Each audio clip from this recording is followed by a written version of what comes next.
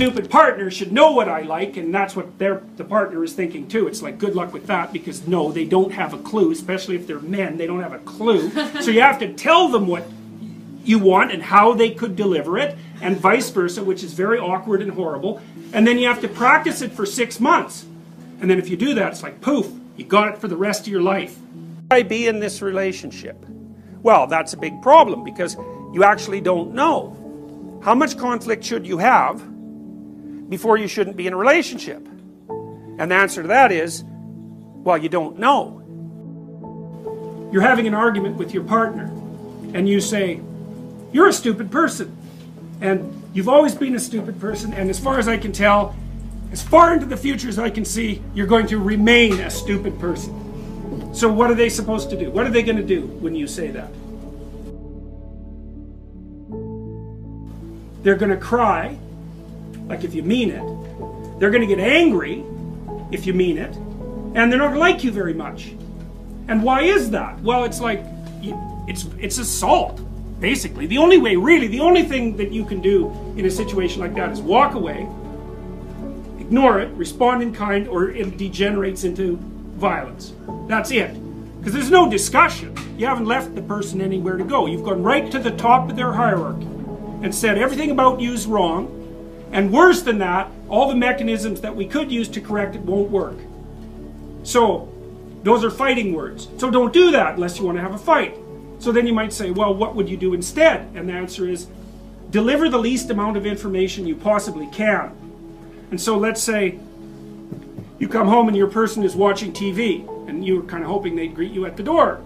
You shouldn't break down into tears and say, you're a stupid person, you've always been a stupid person, and you're going to be a stupid person in the future. You should say, I have this peculiarity, and that is that when I come home, I don't have enough confidence to just be happy. I would like you to come and say, just shut the TV off for 2 minutes, come to the front door and say, hello. And then you can go back and watch your TV.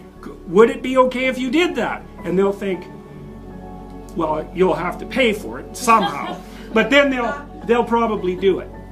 And so, but the thing is you got to specify the routine that you want transformed at the highest possible level of resolution, and you want to recommend the minimal necessary change that will satisfy you. So you can't say, if you loved me, you'd know how to greet me at the door. Ha, not helpful, because they're stupid.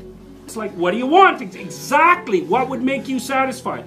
And then you have to have your person like grudgingly practice that a few times, and you have to let them do it very badly and also in a bad temper, and then you have to reward them for it, and then maybe 3 months later they'll do it properly. So you need to know that, because that's what people are like. It's very hard for them to learn new things, and they're very resistant to it, but they're very responsive to reward.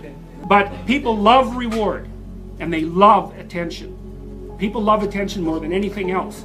And so if you watch through the day, and when your partner does something that's good, say, man, that was good, or something like that. You can be inventive, and then they'll do it more. And if you do that a whole bunch, like for a year, they'll be doing things that are good for you just all the time. But you have to be patient, which is very annoying, and you have to suppress your response to only respond to negative things.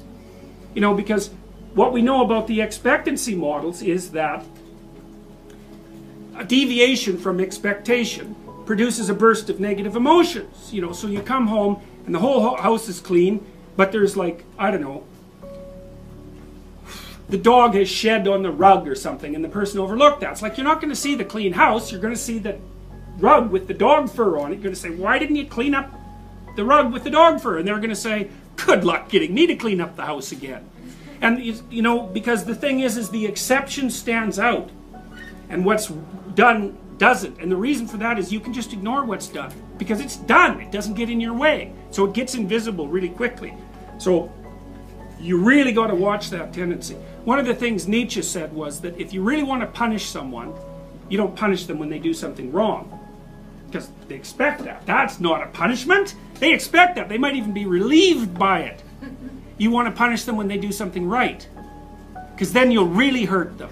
And so that's something to think about. If you're in a relationship, man, if someone's done something right, do not punish them. You do that 2 or 3 times, and that's it, and you're not going to get them to do that anymore. So, judiciousness. Watch what they're doing. If something happens that's good, notice it. And you know, if they've done a bunch of things, don't concentrate on the things they did wrong. That's not smart. It's really hard on them too. Like in some sense, this sounds manipulative and selfish. It would be really nice if you could come home and the person would say, well, what did you do today? And you say, you know, here's a bunch of things I did. And they say, well, this looks really good and that was great. And why don't you do some more of that? And you're like, oh boy, it was a great day. And so, you know, you can train them to train you properly.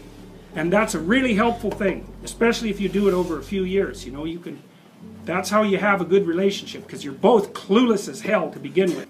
And so you got to figure these things out bit by bit, and then you have to inform each other, and then you have to be patient enough to let your partner do these things really badly. I'll give you another example. Sometimes I see couples sporadically in my clinical practice. I'm not a couples counselor. And so, but sometimes when I'm working with someone, there's an issue that needs to be discussed with both people, because otherwise it's just stupid.